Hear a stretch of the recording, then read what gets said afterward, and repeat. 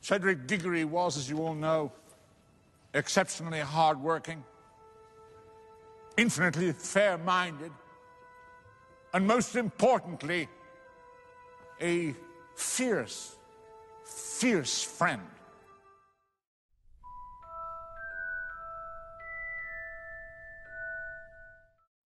What if, after everything that I've been through, something's gone wrong inside me? What if I'm becoming bad? We've all got both light and dark inside us. What matters is the part we choose to act on.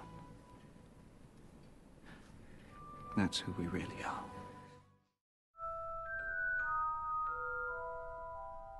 Plenty of courage, I see. Not a bad mind either. There's talent, oh yes, and a thirst to prove yourself.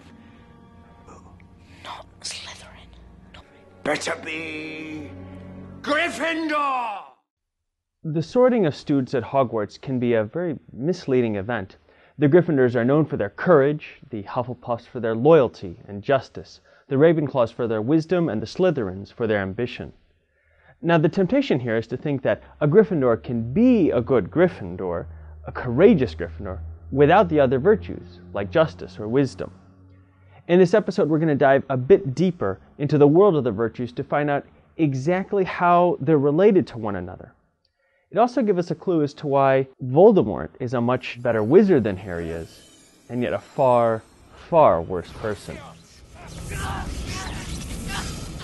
Before we move on to any new material, I want to review the 6 important characteristics of virtue that I mentioned in the last video.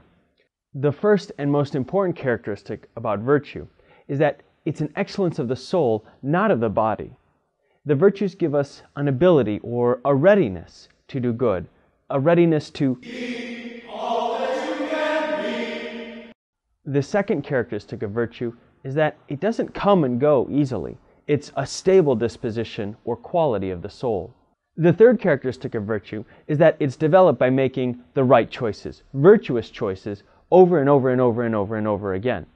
Harry isn't courageous because he was born in October, and Voldemort isn't a homicidal maniac because he had black hair. The fourth characteristic of the virtues is that the moral virtues free us to live life to the fullest, to pursue what we think is good and important. In time, courage allows Slughorn to honor the memory of Lily Potter by helping Harry.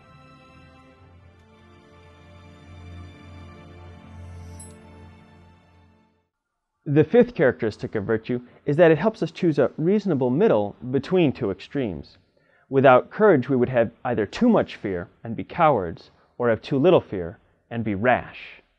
The sixth and final thing to remember about virtue is that it, unlike magic, can never be abused because it's not an ability or a power itself. It's a good habit that perfects an ability that our souls already have. Alright, now for some new stuff. Harry definitely has courage, but it takes a lot more than that to truly be a good person. Much more. Courage perfects us so that we don't have too much or too little fear.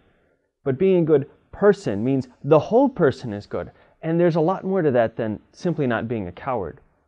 Virtue is something that should perfect every part of us and every ability we have. And it's that completeness that so many people saw in Cedric Diggory. And we'll celebrate a boy who was kind and honest and brave and true, right to the very end.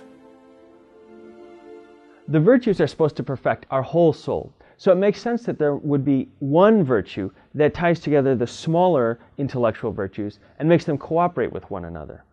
That virtue is wisdom, and it's something that Dumbledore himself personifies. Sure, the various professors have their specialties, but not only is he often better than them at their own subject, he possesses the wisdom, usually, to direct the operations of the entire school, along with the Order of the Phoenix.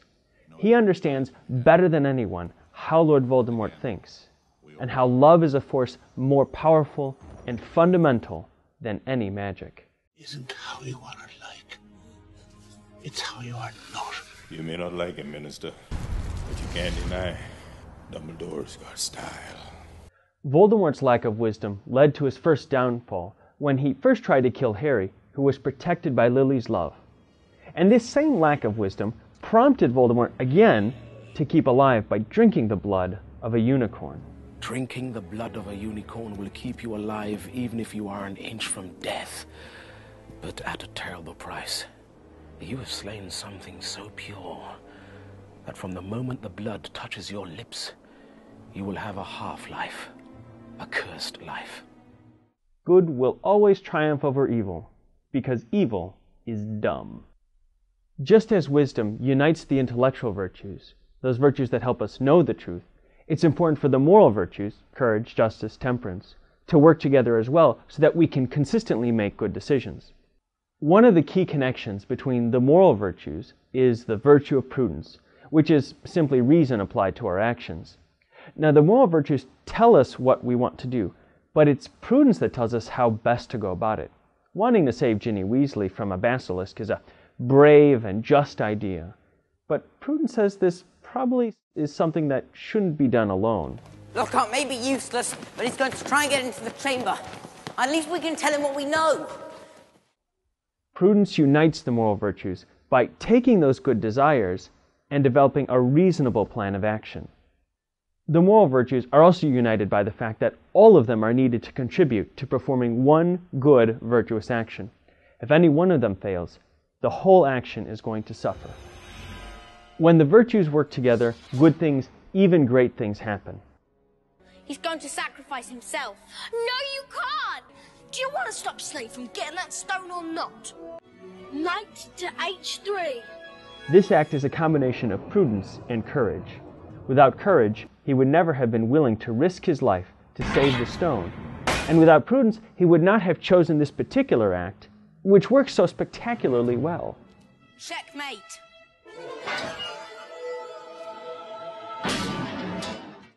In freeing Sirius Black, Harry is using a combination of justice and courage.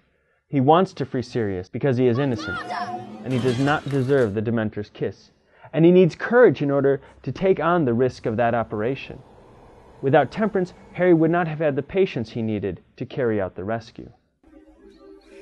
And now we wait. And now we wait. But when the virtues don't work together, the results can be disastrous. We saw in the last video how Slughorn did not possess the courage to face the memory of passing information on to Tom Riddle, I know why you're here, even though he recognized the justice of Harry's request. but I can't help you.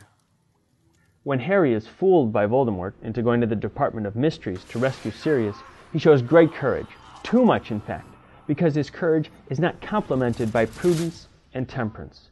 He was told by Dumbledore that his occlumency lessons were vital to preventing Voldemort from gaining access to his mind.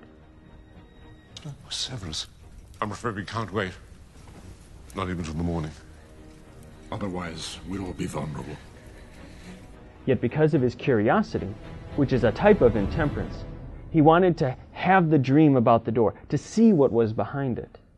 Then, when it came time to rescue Sirius, he decided to go without the help of the Order of the Phoenix, and he decided not to listen to Hermione's doubts about the truthfulness of his visions. Harry, please just listen.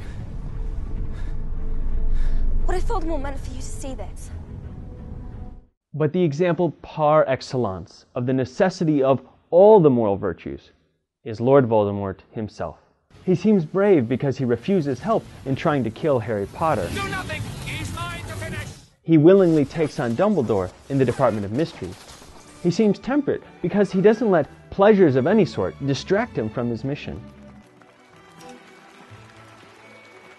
He also seems to be prudent because he can weave elaborate plans to take over the world and avoid death through Horcruxes. His schmoozing of Slughorn is recognized by Harry as a masterpiece of cunning manipulation. The only thing Lord Voldemort doesn't even appear to have is justice. He has no desire to give anyone what they're due. His apparent temperance and courage and prudence are not the result of a constant striving for the good life. Instead, they are a product of an insatiable desire for power, power that is not rightly his. Because Voldemort isn't just, his other virtues simply have the effect of making him very good at being very bad.